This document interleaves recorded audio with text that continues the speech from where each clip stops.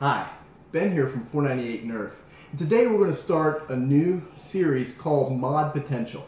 And we're going to kind of review blasters, we're going to take a look at them, but we're not going to really be looking at stock performance, and we're not going to be looking at ergonomics, because both of those things modders can change. But what we're looking at is the potential for the blaster to improve and to perform in Super Stock Wars. So the first blaster that we're going to look at is the Nerf Desolator.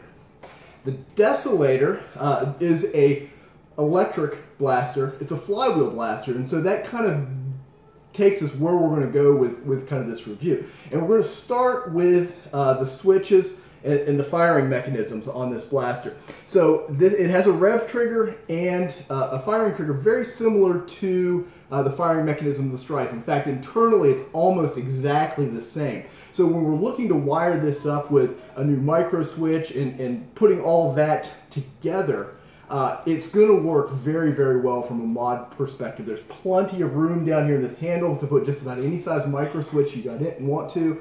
And that kind of a thing has been done for several years, and it's been gotten, the micro switches, putting these into these semi-auto blasters have gotten down to be almost a science from a mod perspective. So that is going to take very well to modification. The second aspect of this blaster we're going to look at is the flywheel cage itself.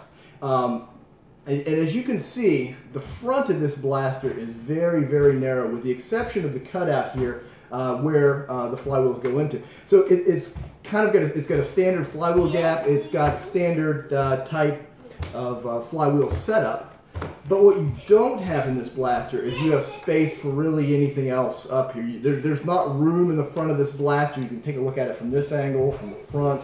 There's not room to put like a second flywheel cage or anything like that. So that's going to limit you to a standard set of flywheel mods, whether that be putting worker flywheels on it, your standard motor upgrades.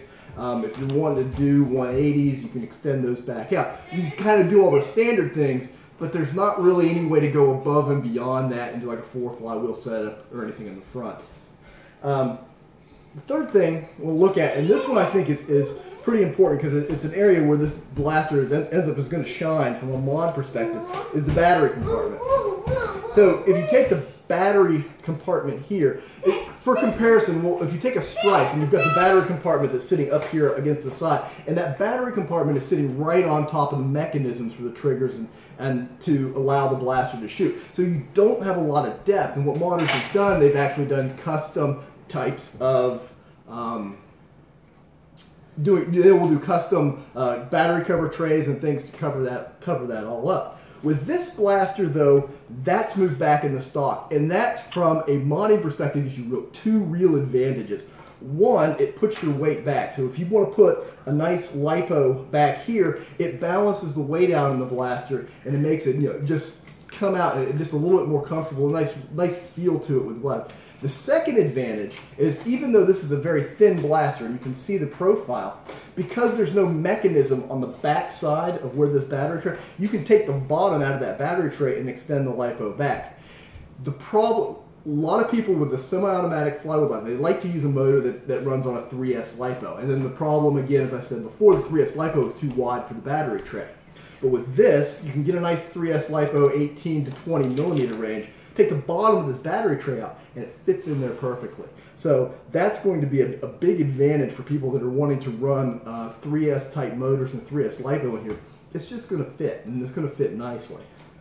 One other aspect on this blaster from a modification standpoint that I wanted to mention is all of this clear. Now, other people have talked about how clear, but if you're wanting to do lighting, if you're wanting to do LEDs with your modification, there is a whole lot that can be done. You've got a huge amount of this clear orange that you can backlight, illuminate, and do a lot of different things. I've even seen somebody put their voltage meter underneath this clear so that you can take it and look at it, and you look at it here and you can see the voltage meter, the voltage of your battery.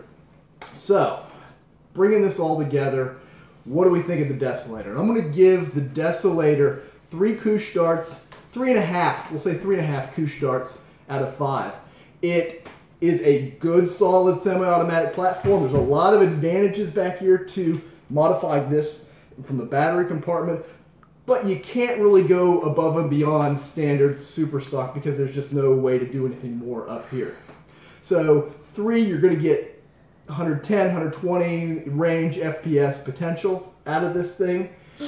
And the half is because of what you can do with the battery tray and the light. So anyway, this is mod potential on the Nerf Desolator. Thanks for watching.